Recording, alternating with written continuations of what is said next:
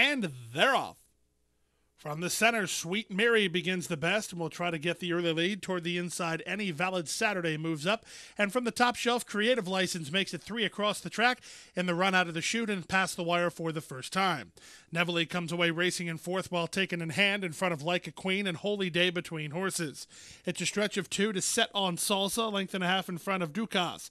Then Starship Sassy and Rein It In, and Our Azure is last of all and spotted about 8.5 lengths off the lead as they run around the first turn. Toward the inside, it's Any Valid Saturday to lead it by a half a length. Sweet Mary between horses is second. Up on the outside, Creative License is now third. Like a Queen is fourth. From the outside, Neville runs in fifth. From between horses, it's Holy Day.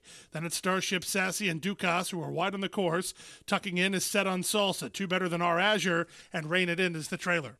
There's less than half a mile to go. They went the opening quarter in 23-3. They went a half mile in 48-2, and they leave the backstretch and move on to the far turn. Any Valid Saturday leads it 3 parts of a length. On the outside, Creative License is now second. Neville trying to get into third around Sweet Mary.